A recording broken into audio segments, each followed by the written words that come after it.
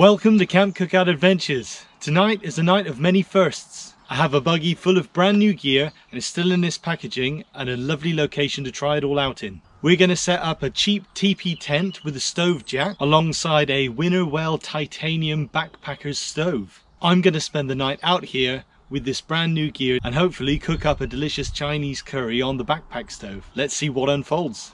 Literally.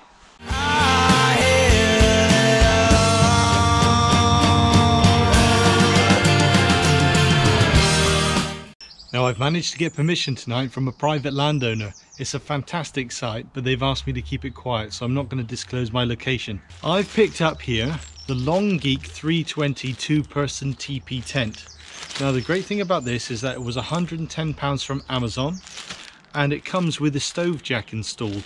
So the idea is tonight is to pair this Tepee tent up with the fantastic Winnerwell titanium backpacker stove, which has got its own flue and spark arrestor, and hopefully have a hot tent experience. So as you can see, it's all brand new in its packaging. I've not tried to set this thing up yet. I picked up along with this thing the ground sheet as well, which I thought was pretty important for our climate in the UK. So I'm fighting against time with light now, so I think I should probably get cracking and figure out how this thing goes. Best not throw the instructions away just yet. This is the Hikeman ground sheet that came paired with the tent. It comes in this little bag straight out of its original packaging, along with these ground stakes.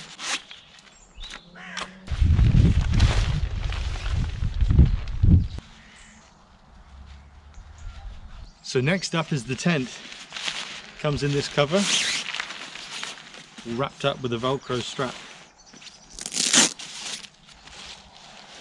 That looks like part of the stove jack, and in here is a various pack of guy ropes and ground stakes. Got another bag here, that's got the central pole within it, and the rest of it just looks to be the tarp of the tent. So there's only 4 stages for setup. It says stake out all the corners, then put the pole up in the middle, adjust the ground pegs, and then attach the guy lines. So it should be simple and quick. Let's see. I found the door and I want that located here. So that's where I'm going to put it. On the inside of the tarp, there's these little loopholes, is where our ground stakes go through. I'm just going to loosely pin them down right now. I've had to break out the head torch already. I've only been here 15 minutes. So that is the central pole. It's the same both ends. So now I've got to whack that up in the middle somehow.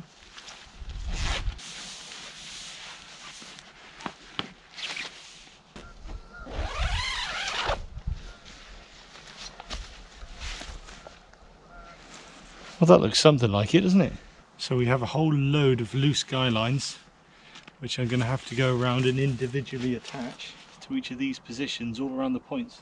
So that's all these guy lines tied on now. They've got a plastic slip joint on them as well for tensioning. So now all I've got to do is go around all of those guy lines and attach them both at top and bottom. These ones are already on the bottom of the tarp, and peg them out so they're nice and tight. Come check it out. There we are. It was advertised as a 2-person tent, but it actually said 1 to 4. I certainly wouldn't want to put 4 people in there. That would be very, very snug. You have to be very good friends. So now that's done, let's check out that stove jack. See how that's going to work. But essentially, I'll roll that existing flap up, stick this one in there, and poke the flue up through, and we should be good to go. That's the stove jack just velcroed on there in place. So now I'm going to set up my titanium stove. Okay, so now for the cool bit. This is the Winnerwell titanium backpacker stove. It comes in its own little pouch, but weighs just under 1 kilo, and it's incredibly thin. In the bag, you get this little pouch, which contains 2 titanium ground stakes. This top part is your spark arrestor. This is your titanium sheet material. It's super thin. It rolls out. This will become your chimney itself, and it holds its shape with these little titanium rings. So we'll roll that out in a minute. And then the other half is the foldable stove itself. It's tiny.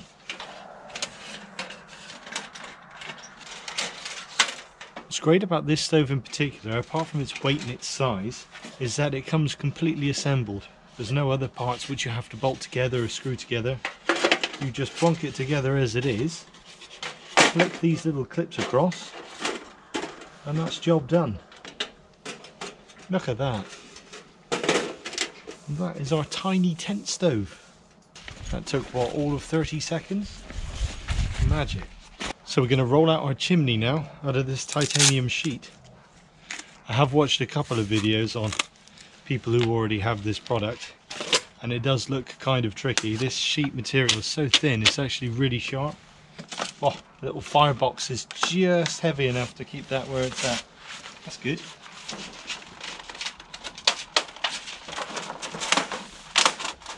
What opportunistic timing this is. Got me mate Tim from Cornwall EDC.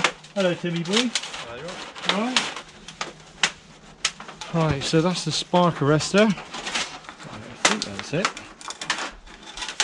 It has kinked quite a bit on that first roll. I think I probably could have done a better job of that. So this is the first time trying out a hot tent experience, so I am very aware of the safety aspect of this. This is a fireproof tarp pad that I got off of Amazon as well. Plan is I'm going to put that underneath it, and in between I'm going to whack this stone underneath as well, just to help space out any heat being distributed down through the mat. I've been looking for an excuse to use this thing. Tim talked me into getting one. Is it the Gerber Strongarm, Tim? It is indeed. So I'm just going to put a little X. Oh my goodness, is that sharp. It's just a little cross cut right in the centre of this stove jack. Put that bad boy back in its sheath. I'm poking any more holes in the tent. Okay, that's in. It's not going to touch any of my tarp. Got condensation going on in here already. Hopefully set this thing up and that'll blast that out. Fire extinguisher at the ready. Let's set this puppy on fire. I brought all the toys out tonight, so Tim's having a go at the SOG camp hatchet. It's incredibly sharp, but it's also quite small and quite lightweight. So it's not really designed for splitting hardwood stuff. Which is beautifully sharp. Fluffy stuff ready for fire lighting. And with thanks to Tim and his lovely lady Megan, we've got some homemade fire starters there, which is cotton wool pads with, I believe, Megan's best Yankee candle wax. Whether she knows about that or not, I don't know. Shh! Get me shot! Look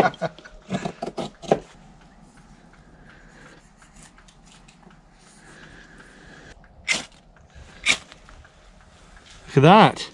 Tim's own brand firelighter. Smells handsome. It does smell very nice as well, actually. So you can expect to see them on Amazon in the next 2 weeks. Got a ferro rod here and the Gerber. Let's see if we can get her going. Oh, first go! Look at that. Stunning, mate.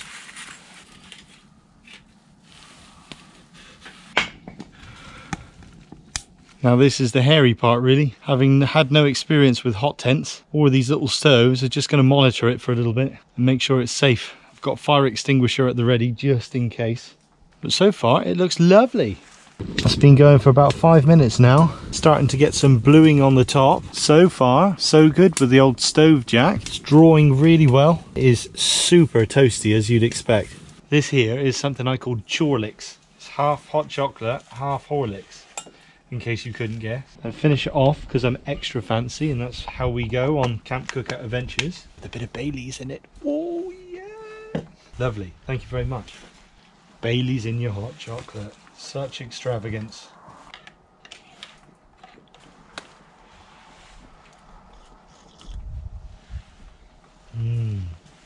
Okay, so tonight's dinner, Chinese chicken curry. I've got chicken thighs which I'm going to slice up. In my veggies I've got a single sliced brown onion, I've got mushrooms, and I've got peas. And this paste, it's Goldfish brand Chinese style curry. It's absolutely fantastic. If you like Chinese style curry, that is bang on. It may as well just be the takeaway sauce. It's a bit overkill there, isn't it really? Sesame oil in the pot, chicken. Now here's the test. We're going to pop that on top of our stove and see if it starts sizzling. Whack our little zebra pot on top of there, and fingers crossed in a minute or two we might...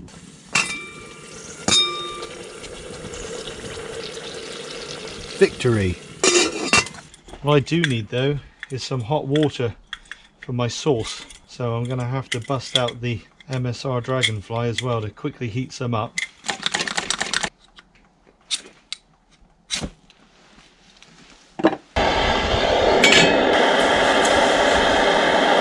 While my water is heating over on the Dragonfly, I am now going to add all of my veggies to the pot.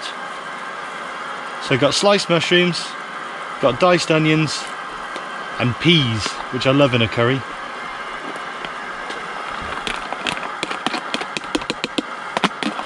Now that the veggies are in, I'm also going to add my curry paste.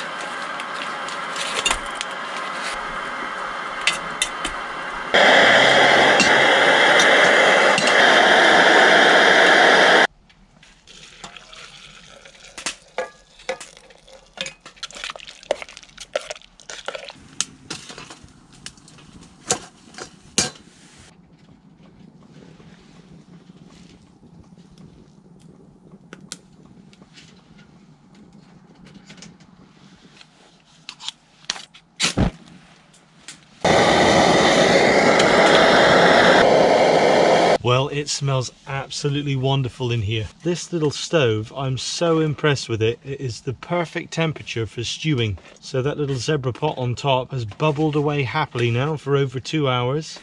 And my dinner's ready. Let's start with that in the bowl.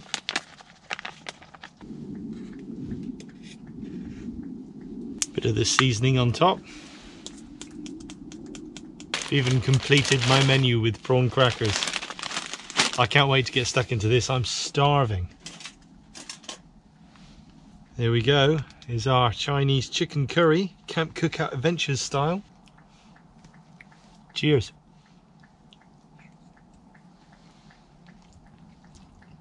Mmm. Oh, perfect. Oh. That is absolutely delicious. And all cooked on the Winnerwell titanium backpacking stove. It can be done.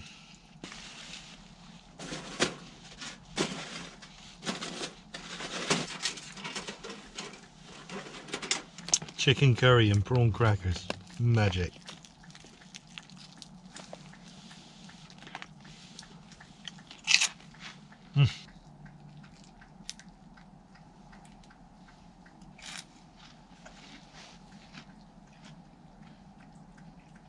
Let's check out this banana. Melted chocolate baked banana. Lush.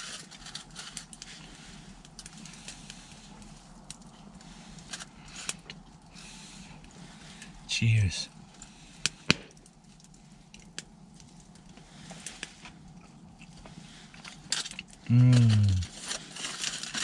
Yep. That'll do it. Divine. Well, I'm in two minds as to what to do really. I think that I could probably just sleep with this wool blanket.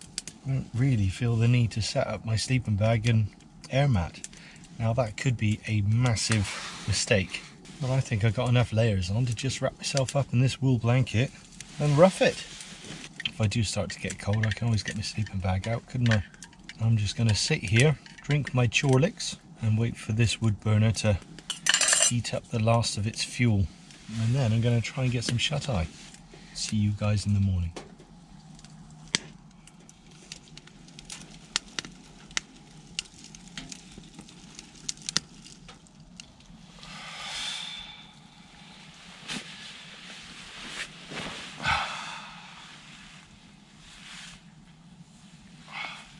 Good morning. It's 6:10. It's 7 degrees Celsius and I slept really well. I didn't even put my sleeping mat out last night. I ended up sleeping just on my wool blanket with my sleeping bag. Didn't bother with the mat. I was perfectly comfortable. Oh, well, it was a really great experience trying out this hot tent for the first time.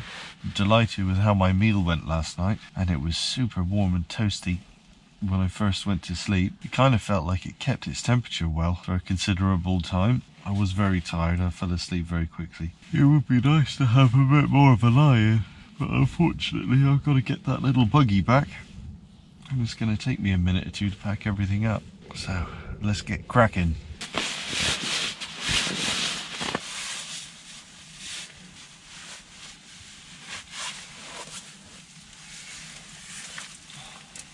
Well, the ground sheet worked great. It was pretty damp last night in the end, as you could see.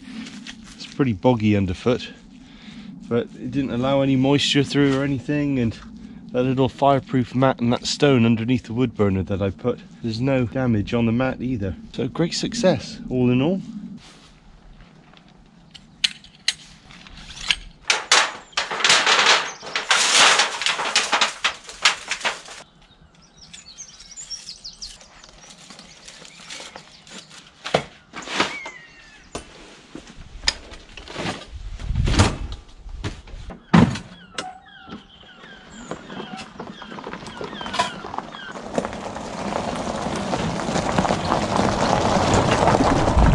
Thanks once again everyone for tuning in to Camp Cookout Adventures. I really hope that you enjoyed that episode. I certainly enjoyed my first experience in a hot tent. I think all the gear worked really well, so I'm very pleased. Especially for the money, I don't think you can go wrong. Anyway, tune in next week.